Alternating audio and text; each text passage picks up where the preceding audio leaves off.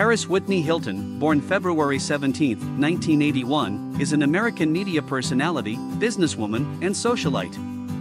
Born in New York City, and raised there and in Los Angeles, she is a great-granddaughter of Conrad Hilton, the founder of Hilton Hotels.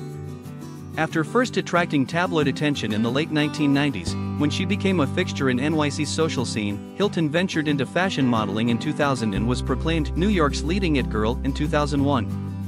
The reality television series The Simple Life, 2003 to 2007, in which she co-starred with her friend Nicole Richie, and a leaked 2003 sex tape with her then-boyfriend Rick Salomon, later released as One Night in Paris, 2004, catapulted her to global fame.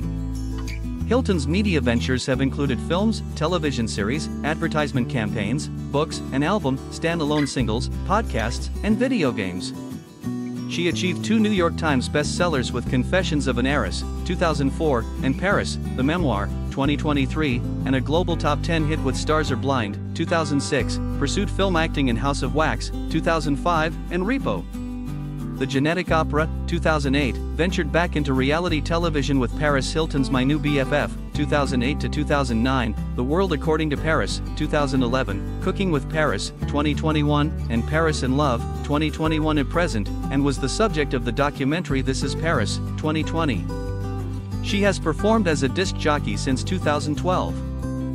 A polarizing and ubiquitous public figure, Hilton is said to have influenced the revival of the famous for being famous phenomenon throughout the 2000s. Critics indeed suggest that she exemplifies the celebutant, a household name not through talent or work, but through inherited wealth and lavish lifestyle.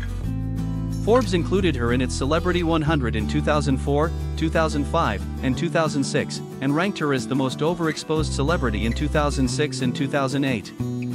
Hilton has parlayed her media fame into numerous business endeavors. Under her company, she has produced content for broadcast media, launched a variety of product lines, and opened an urban beach club in the Philippines. Her perfume line alone has brought in over $2.5 billion in revenue as of 2020.